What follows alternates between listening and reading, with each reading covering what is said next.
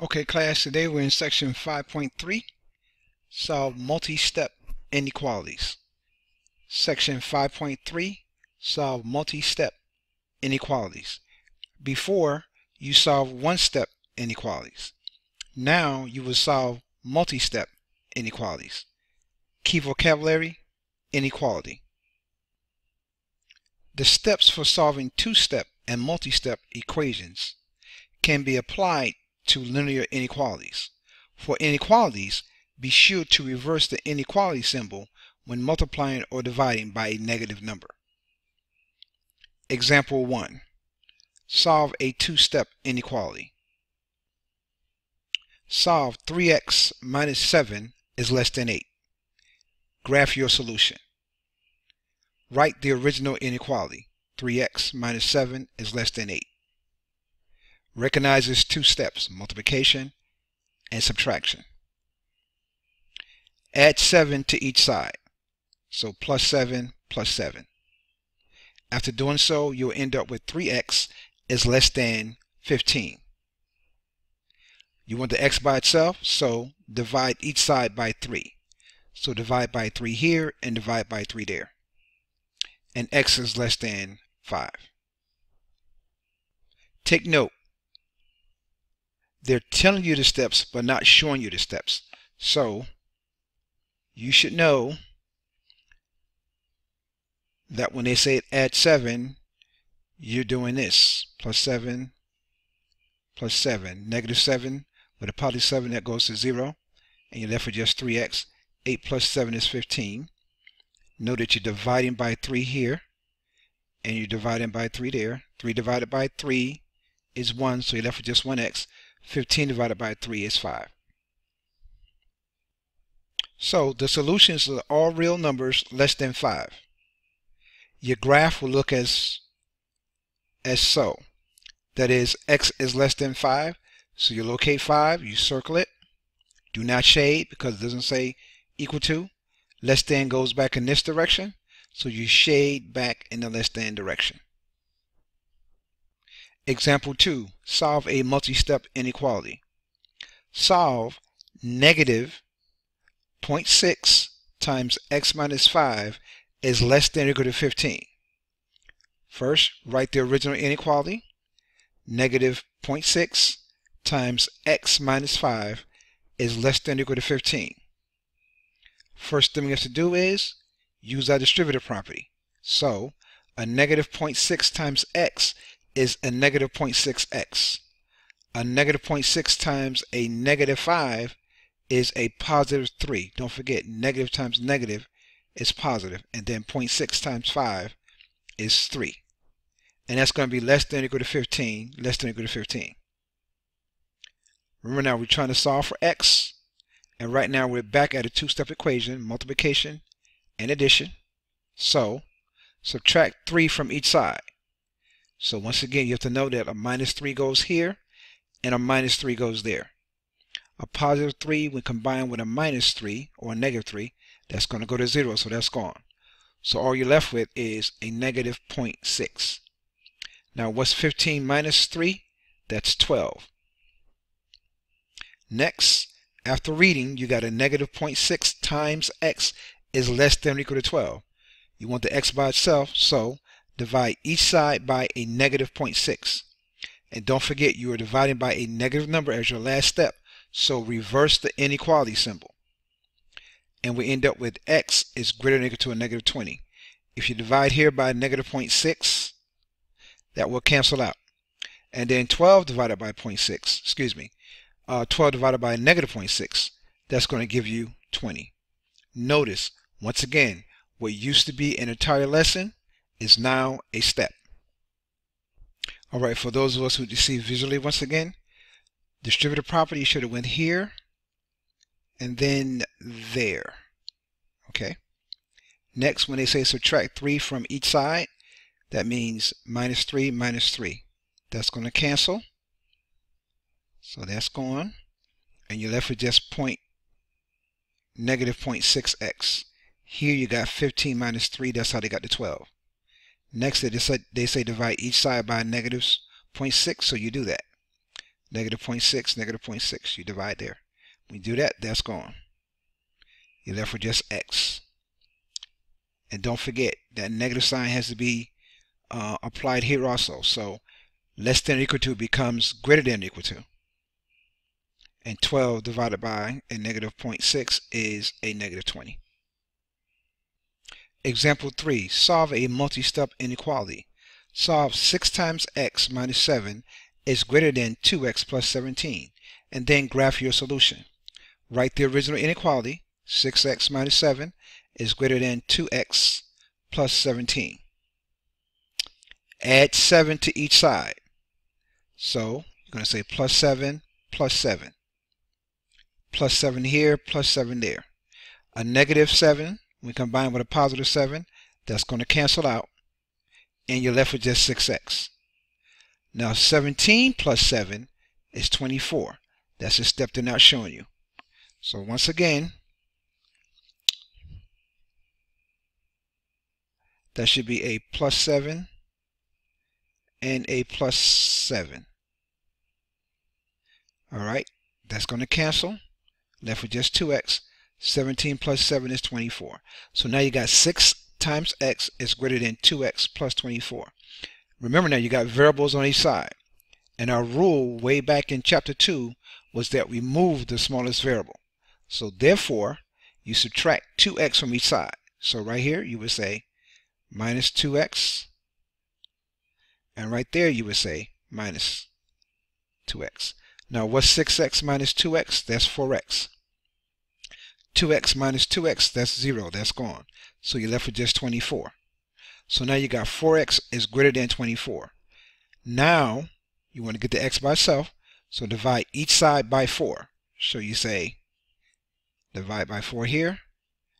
Divide by 4 there.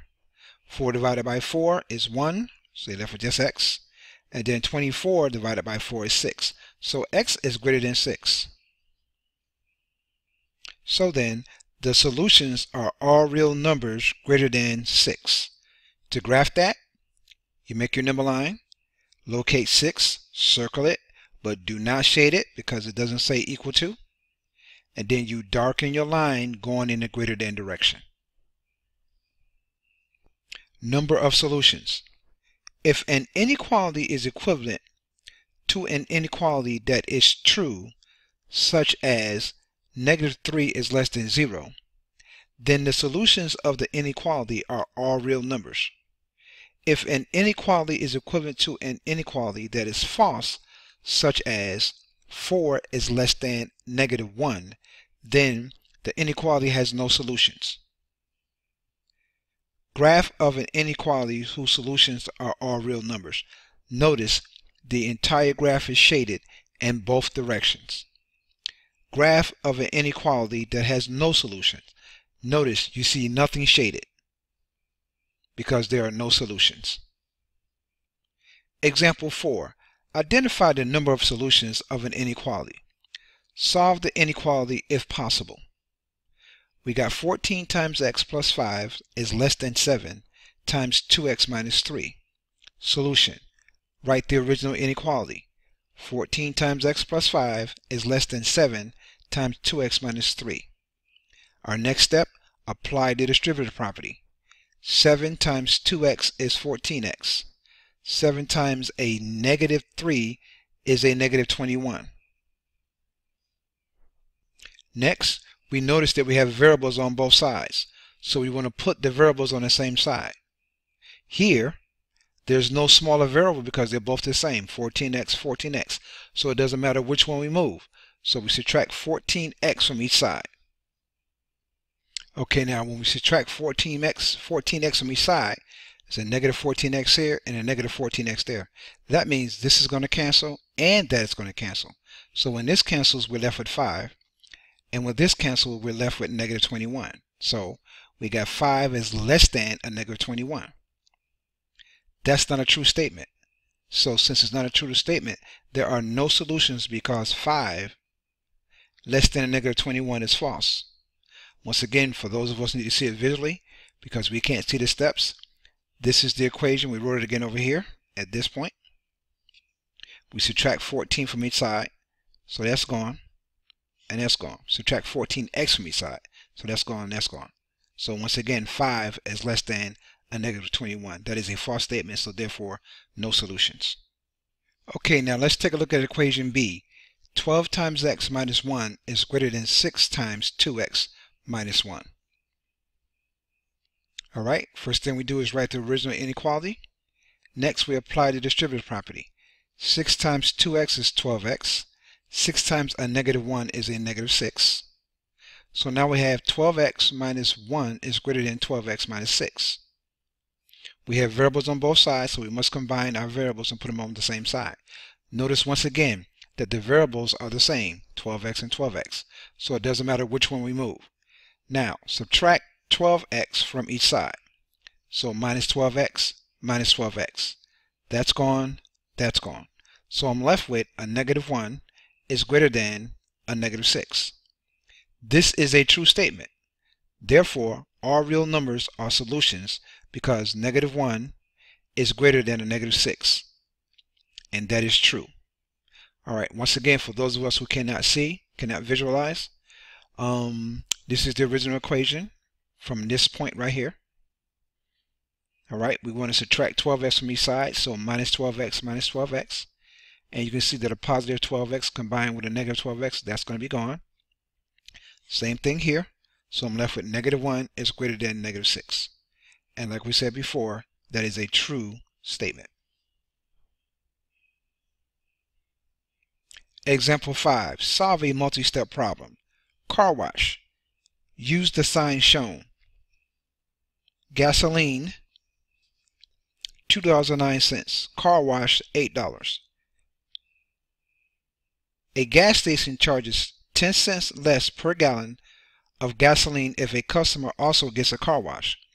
What are the possible amounts in gallons of gasoline that you can buy if you also get a car wash and can spend at most $20? The most you can spend is $20 or less.